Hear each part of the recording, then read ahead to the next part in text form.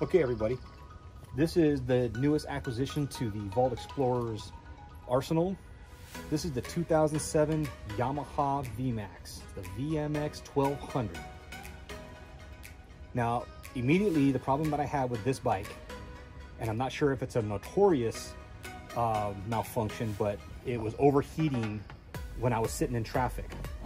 So if you can see that your temperature gauge starts to rise while you're sitting in traffic, if you just see this thing start to climb up, but you do not hear the jet engine fan that's behind the radiator, if you do not hear that, it's probably because, you know, one of a couple things. And I'm going to show you two of the things that I looked over before ordering any kind of parts or stripping this whole bike down. So the first thing that I checked was the plug right here for the fan. I unplugged it, scrubbed out, or I sprayed the terminals with QD spray and plugged it back in, got the bike up to temperature, and that didn't do the trick. Unplugged it again, put power to the fan, and then realized that I do have power to the fan. It wasn't gonna be the purchase of a new or used fan.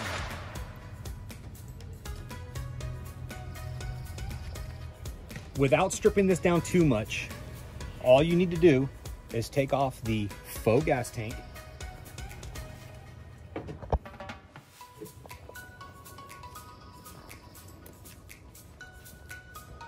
remove your two hex screws, remove your faux air vents. These are not functional, but they do look pretty damn cool.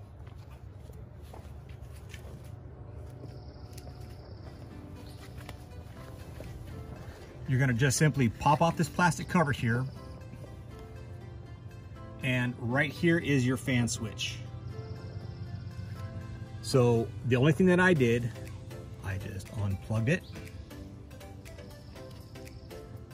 sprayed the QD electrical spray in there, sprayed some right on, hit it with the wire brush, plugged it back in, and it was working perfectly.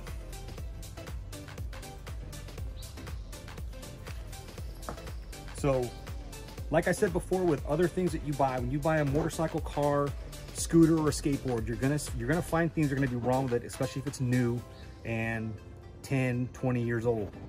So before you go stripping down, start at the problem there before you start trying to break all this stuff down. A good thing about that I find already with this Vmax is it may look very complicated, but it's very simple to work on once you've started taking things apart, because I have taken it down already. And that's it. I hope that helped if you were having that kind of problem. And thanks for watching. We'll see you next time. That's what it's going to sound like with the engine on. But you know it's working.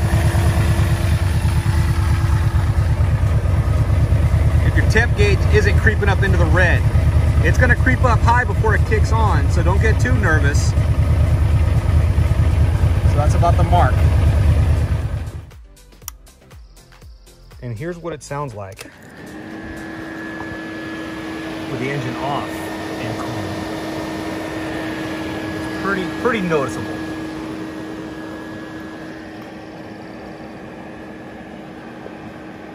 Hope this helps.